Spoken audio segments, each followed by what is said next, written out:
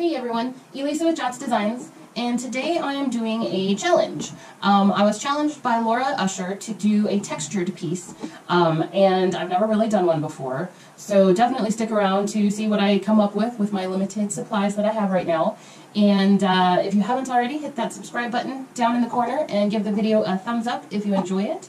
And also, if you want to help support my channel and my art and things that I do with it and keep creating these videos, there's some links down below to like Patreon or an Amazon wish list, things like that you can help support this, and I'd really appreciate it. But stick around and see what I come up with for texture.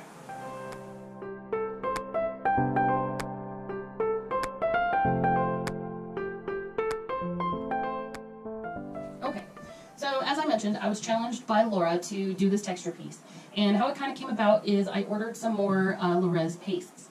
And Laura is actually the one who distributes the Rez Expressions here in the United States.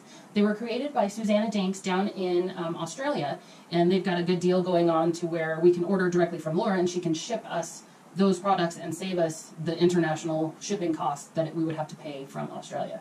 So that's a really good deal. But Laura is an awesome artist and a wonderful person, so I will definitely include links to her channel and Facebook and Instagram down below.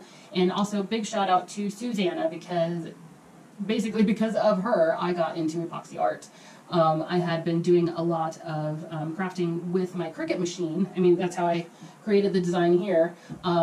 And I was going to do some tumblers and coat with epoxy, and so when I was looking for videos for that, I came across a video of Suzana doing a massive table, and it just blew my mind, and I haven't looked back since. So, thank you Suzana, and thank you Laura for all your work and everything that you do to share with the community and help others with their art. I really appreciate it.